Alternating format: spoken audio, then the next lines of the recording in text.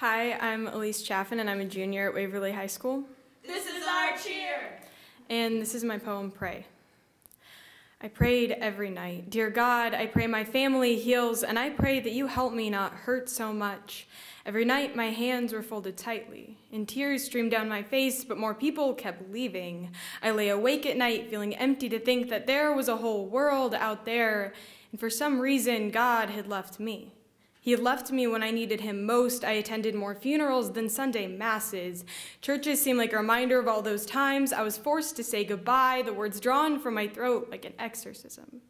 All the sturdy stone walls of the church used to feel at home, but the stone soon turned to concrete and my sanctuary into a tomb.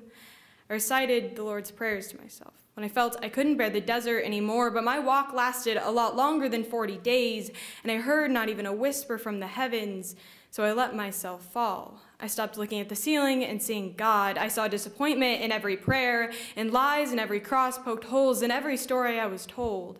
I turned the homilies into fishnets. I got caught in them, and they dragged me further away from the soft sands of the church.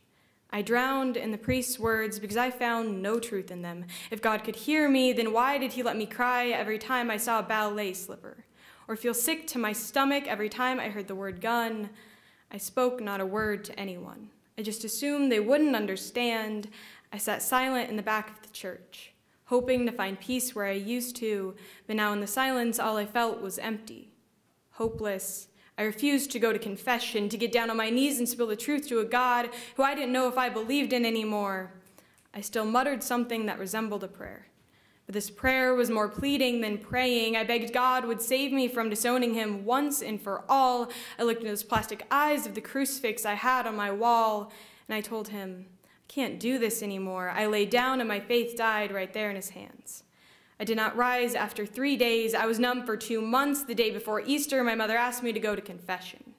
I couldn't force my legs to move. My mother looked at me like I was Judas. God broke me into her hands like bread, and she held me like I was holy.